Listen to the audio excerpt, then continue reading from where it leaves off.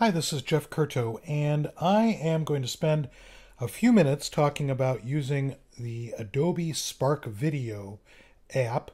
This is an app that's available on the web and also on the iOS system on your iPhone or iPad. I'm going to concentrate on the web, but I'll show you a little bit about the app later on.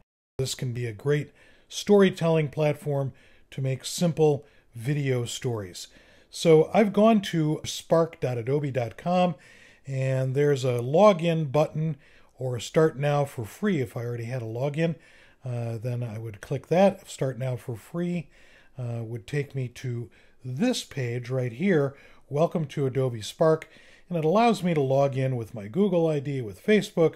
I can sign up for an account with email, or if I have an Adobe ID, which many people would have if they already have, for example, the Adobe Photographer's Bundle of Lightroom and Photoshop, or any other Adobe product, they would have an Adobe ID. I'm going to go ahead and log in with my Adobe ID since I have one and go from there. So I'm going to start out by clicking this plus button at the top, and it gives me some options, some things I can explore here in the center. But I'm going to use Start from Scratch and create video. It's going to load up a little page. The project I'm going to make, I'm going to call Italians at Work. All right, so that'll differentiate the project. It'll tell me some, or give me some options for some templates here, but I'm just going to choose Start from Scratch.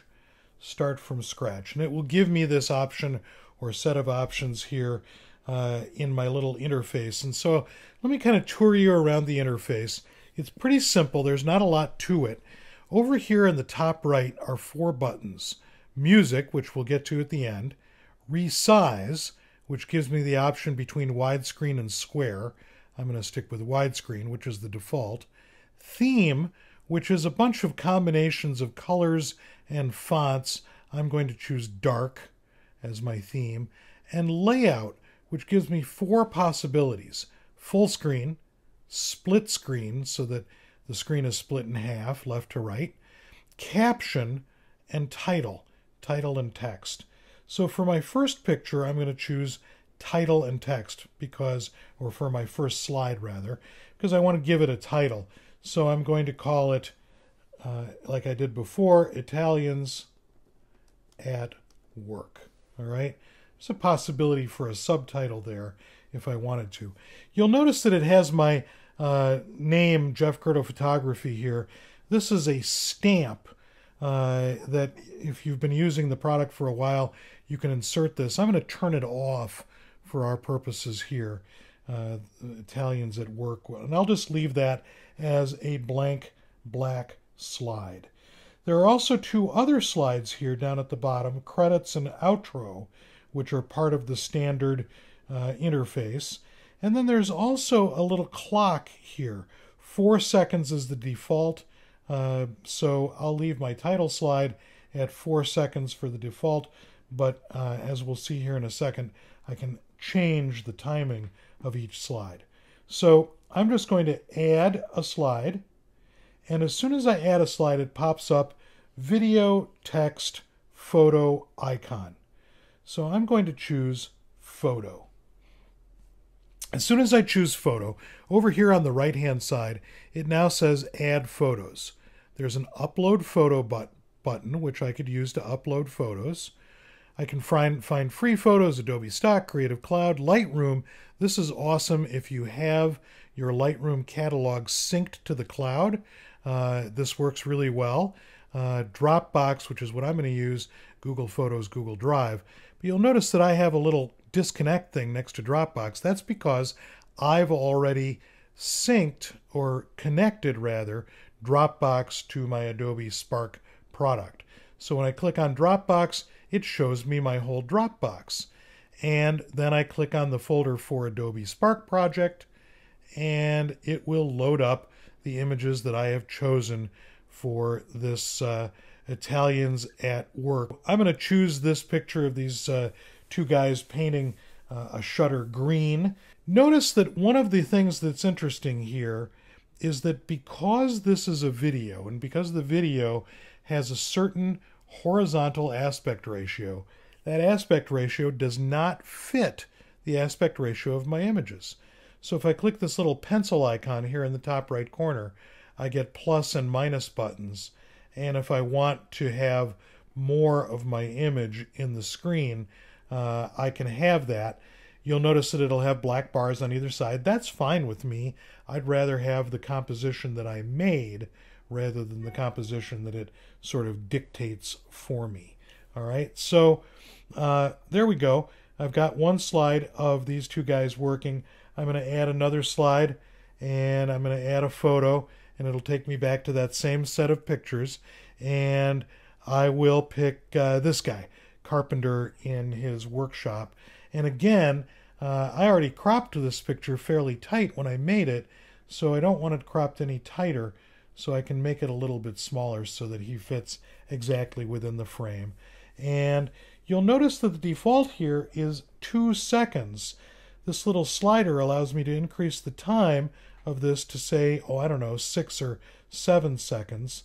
If I go back to the last picture, it's at 2 seconds too. Let's make that, I don't know, 8 seconds or 6 seconds long, all right? So now I'm on this picture. Now if I click the plus button, it'll give me another slide, add photo, and you can kind of see how this works. It just keeps going with more and more slides. I just keep adding slides. In this case, because this is a vertical picture of this guy dumping out some rocks in Florence, I'm going to choose Layout and choose Split Screen. And now with my split screen image, I can make this a little smaller so that he fits, or I can make it bigger and scroll him around a little bit so that I have it where I want it. And then over here, let's do Florentine worker. All right. And on that slide, I'll give it, let's give it 8 seconds of screen time. And you can see that what I can do is just keep adding slides, photo, go over here to the group of images that I have assembled. Let's grab this guy who's restoring a piece of artwork, and I can make him a little smaller so that he fits a little bit better. Or let's make him a little bit bigger and scroll him down just a little bit. So, and let's put him up there at, 5 seconds. And I can also, notice that there's a plus button here. I can also add some text. So if I added, let's say, the text of Art Restorer, and let's say I wanted to make that a little bit smaller, and let's say I wanted to make that a little bit smaller and move it over to this dark area of the image. Notice that when I did that, it actually made my picture a little bit darker so that the text shows up a little bit better. So an interesting thing that I've used a couple of times when I've done these is that down here in this slide, and let's make this slide a little bit shorter. Let's make that 3 seconds. Notice this little set of dotted lines here. And the dotted lines allow me to duplicate this slide, so I now have it 2 times. In the second version, let's delete the Art Restorer. So it's now back to its full brightness. So I'll have a title on one slide, and then it'll go to the next slide, and it won't have that title, and it'll be brighter. So the other part that I wanted to show you is that if I've decided that I don't want these in the order that I have them, let's say I want the Florentine worker to be first, all I need to do is drag and drop them into the order that I want them in the timeline. So I've got a little play button. This play button plays just that slide. This play button will play the entire presentation. By default, it's going to add some music. I'm going to go back to music here in a second and show you music. So here's some music. It'll play my presentation. There's my Florentine worker.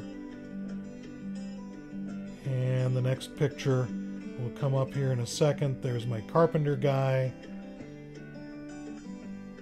And you can hear the pleasant music, the painter guys.